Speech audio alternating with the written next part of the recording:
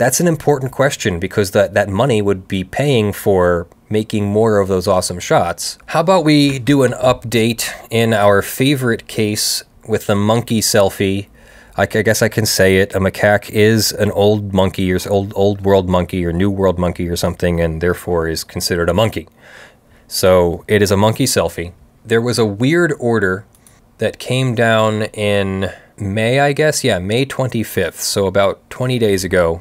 A sua sponte request for a vote on whether to rehear en banc the published opinion of Naruto versus David Slater. Pursuant to their local order, parties are requested to file simultaneous briefs setting forth their respective positions on whether the case should be reheard en banc.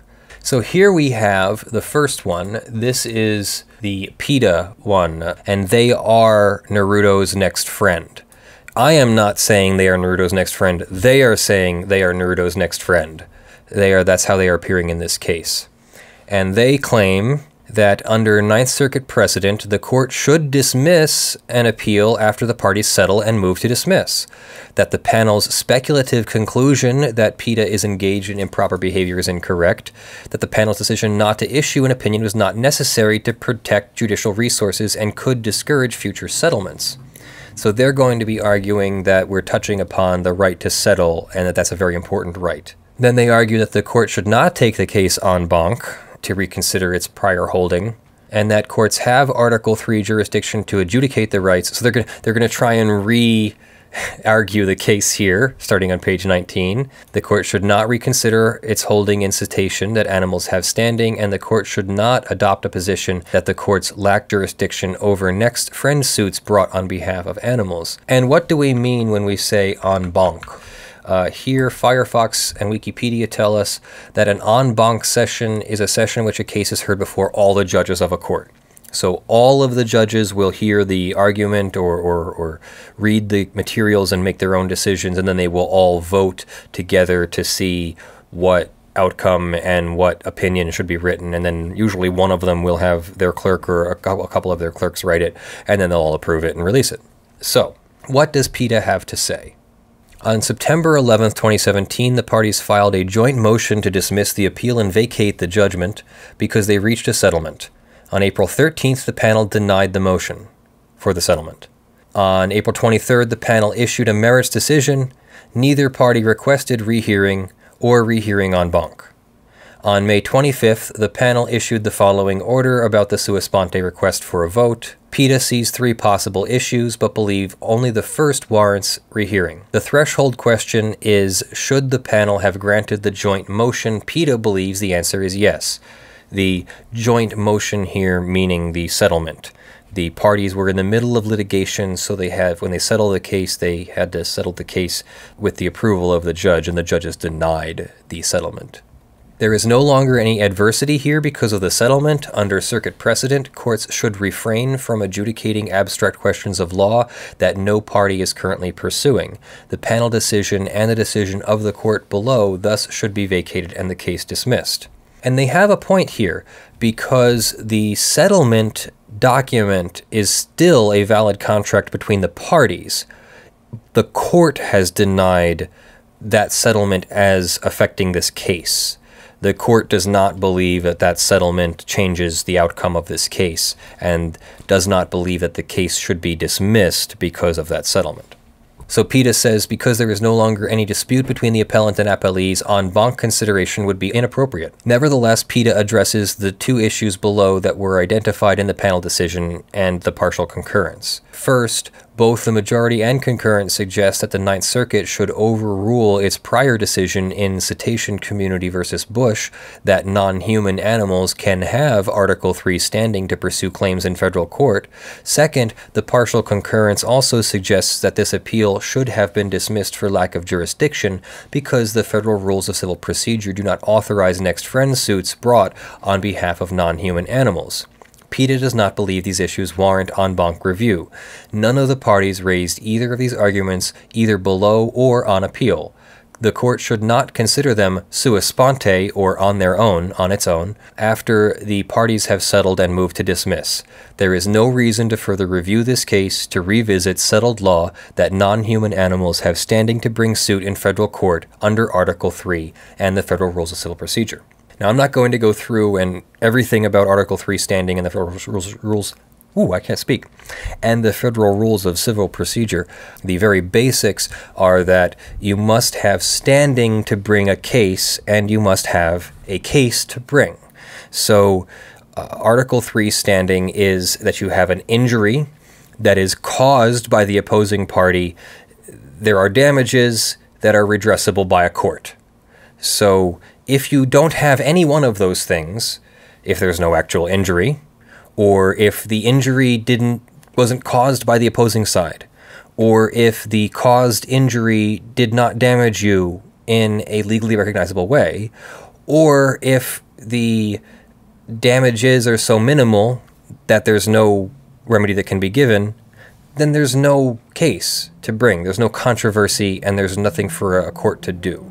So PETA is trying to say that they can file a lawsuit in the Ninth Circuit, I believe this is California, on behalf of a monkey that I believe is 2/3 of the way around the world, that they have some sort of relationship with this monkey, some legal relationship, that they can stand in on that being's behalf.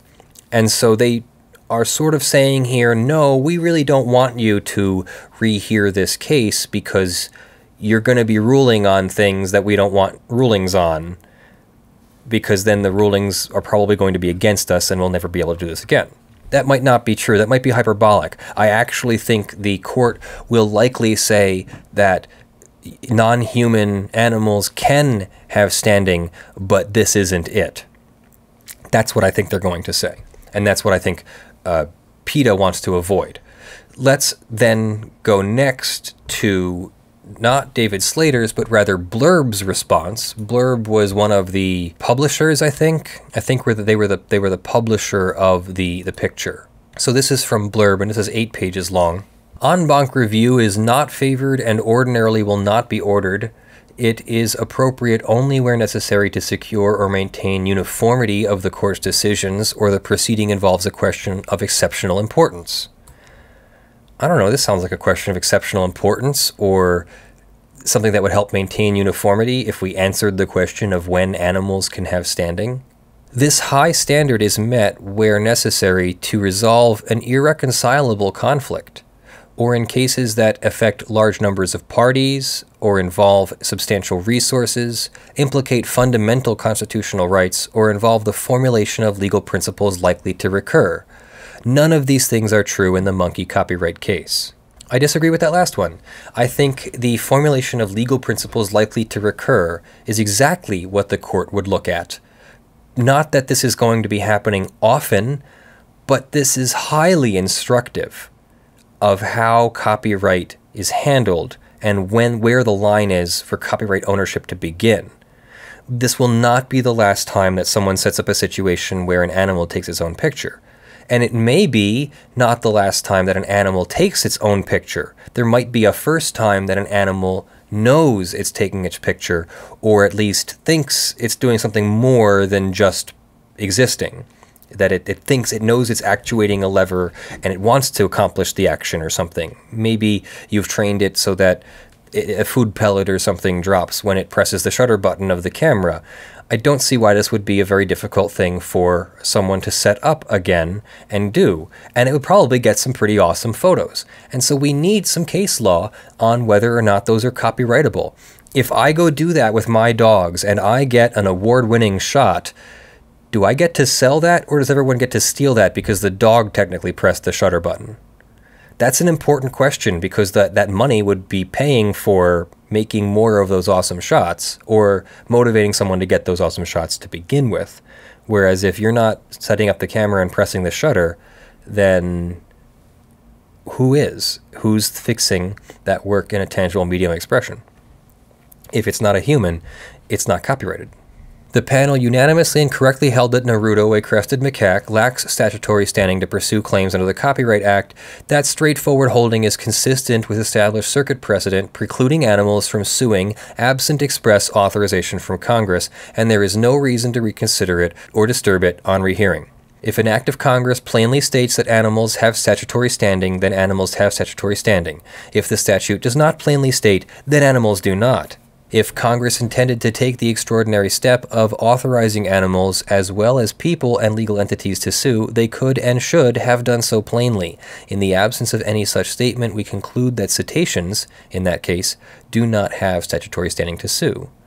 Moreover, the panel appropriately declined to recognize the right of a next friend to bring suit on behalf of animals absent express authorization from Congress. Finally, en banc review is not necessary to resolve any conflict with respect to Article 3. Although the panel questioned the wisdom of cetaceans holding that animals can satisfy Article 3's standing requirement, the majority ruling that Congress must explicitly grant statutory standing to animals effectively quells any risk that other animals will begin stampeding courts in this circuit anytime soon.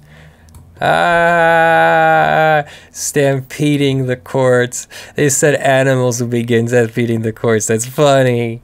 If and when Congress takes the remarkable action of affirmatively explicitly affording animals standing under specific federal statutes, there may be reason for this court to consider, in the context of an actual case or controversy, whether such legislation circumvents the jurisdictional limits of Article 3. This is David Slater's response. David Slater is the defendant, the guy who set up the camera and, if I understand correctly, sorta trained the thing to take its picture. Sort of trained the thing to pick up the camera and press the shutter button. I need details on that. I remember hearing that on a podcast, but I don't want to cite that as a primary source. I haven't read that anywhere else. Defendants David John Slater and Wildlife Personalities submit this brief in response to the sua sponte en banc order. Slater respectfully suggests that the court rehear this case en banc, so he wants it to be heard, and affirm the district court's judgment that plaintiff Naruto lacks statutory standing under the Copyright Act, the same result the panel majority reached. Slater wholeheartedly agrees with the result the panel reached, but with respect, he disagrees with the position all three panel judges took, that animals cannot have standing under Article 3 of the United States Constitution. Slater believes that this court correctly held in Cetacean Community v. Bush that Article 3 does not preclude animals from having standing to sue in federal court. Quote, "We see no reason why Article 3 prevents Congress from authorizing a suit in the name of the animal." The Cetacean panel thus properly reserves for political branches the answer to the important question of animal standing in federal court, rather than allowing the judiciary to have the first and last words on the matter. To be sure, all three judges of the panel in this case rightly observed a serious flaw of omission in Cetacean, whether the self-appointed lawyer in the case was a suitable next friend to represent the animal community. In the Cetacean appellate panel and district judge's defense, the government defendants in that case never questioned that the plaintiff's attorney was an adequate advocate for the Cetacean's interest, nor did the government argue that this lawyer's connection to the plaintiff was so remote as to deprive the federal courts of Article 3 jurisdiction to decide the case. Regardless of which position litigants in previous cases like Cetacean might have asserted, and regardless of which issues judges in this circuit would have examined sua sponte, the question now before the full court is whether to sit en banc to clear the air in what is now a foggy jurisdictional landscape. It should. On rehearing, en banc, Slater respectfully suggests that the court should embrace 4 straightforward standing rules. 1. Article 3 does not preclude animal standing. 2. If an act of Congress plainly states that animals can have standing, they can. Absent such a plain statement, they cannot have standing. A person under Federal Rule of Civil Procedure 17C could be an animal, thus permitting next friend representation, but only if the act of Congress authorizing the action or cause of action at issue plainly states that animals can have statutory standing. And 4, the requirements for next friend standing in this court set forth in Coalition of Clergy v. Bush are mandatory to invoke federal court jurisdiction. Slater, a nature photographer based in Wales, did not choose to embark on a legal adventure in California regarding a photograph taken in an Indonesian jungle, but he dearly hopes that what will be the most exhaustive federal legal precedent on animal rights to date, a case that will forever bear his name, is one that holds open the idea of animal standing in United States federal courts. And I'll stop there. That's pretty remarkable. So David Slater would like the court to affirm that animals can have standing under very specific circumstances that were authorized by Congress. That sounds kind of fair to me, actually, and I'd love to hear other professionals' opinions as well as non-professionals' opinions. So please do feel free to share in the comments when we get there. Yeah, I'm thinking that PETA is thinking that they will just take it the way it is. Better the devil we have, better the devil we know than the devil we don't know.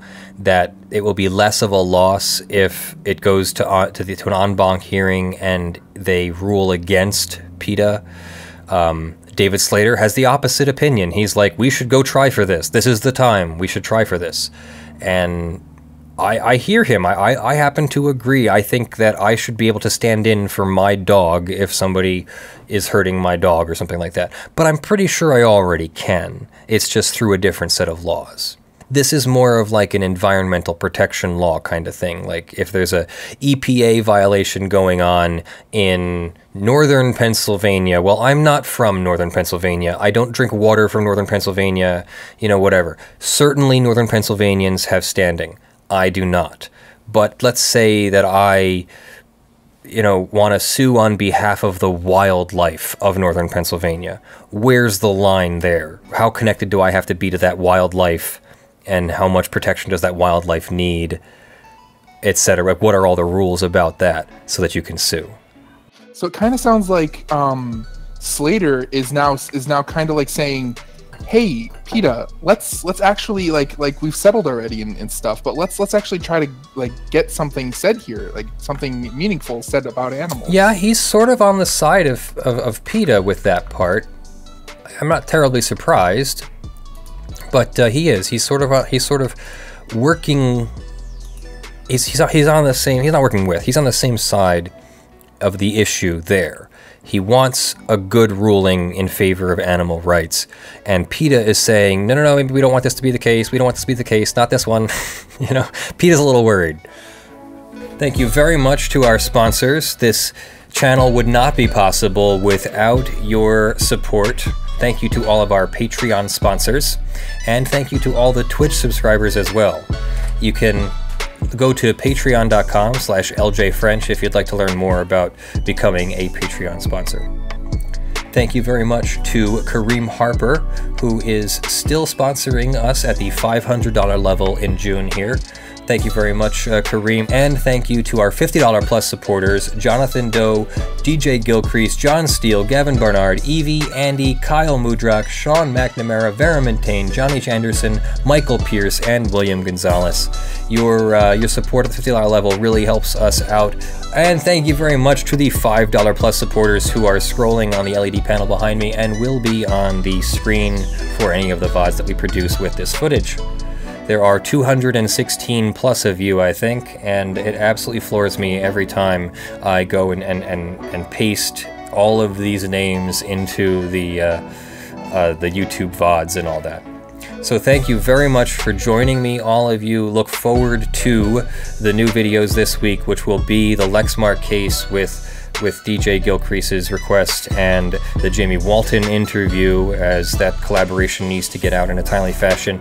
And then I'll be working on all the other things, including Cambridge Analytica and million more stories that just keep coming, because it's that kind of world. They just keep coming and coming and going and coming and going, and there's never really an end to this we didn't start the fire kind of turning and burning of the world. So, Nico. Let's get Nico back up here for a goodbye. Hop. Good boy. Are you looking for more treats? Is that what this is? This is all about treats? How about me? When is it about me? And you, huh? How about us? How are we doing? Are we good? Are you my favorite dog? You're my favorite boy dog. How about that? I'll put it that way.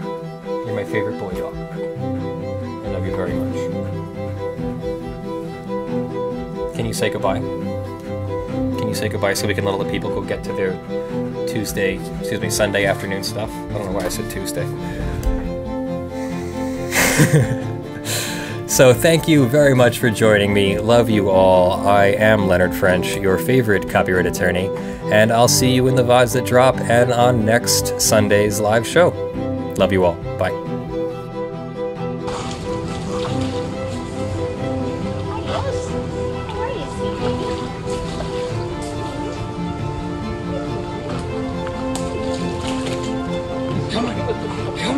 Good boy, go ahead. Good boy!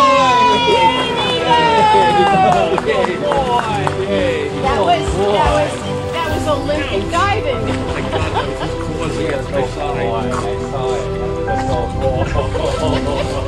He wanted to get in.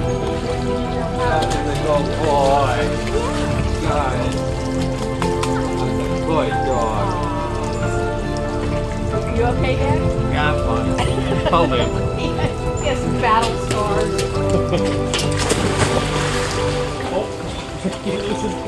He's fighting. Yes. He loves your ball. He loves your ball. Yes, you did.